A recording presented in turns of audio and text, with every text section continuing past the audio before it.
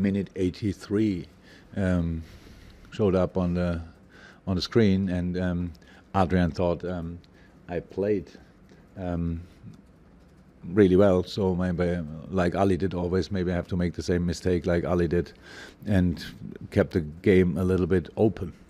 Adrián had a swollen ankle, so we played too many balls back to him in that period. So what I was happy about everything what he did today, all the saves, all that stuff.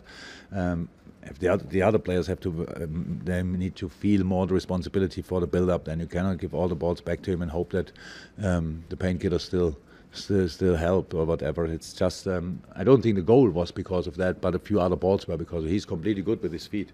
And if you would have seen his ankle on Thursday after we left the plane, then you would say, okay, even that pass before the goal was better than you would have expected. Hold me close till I get up. Time is barely on our side.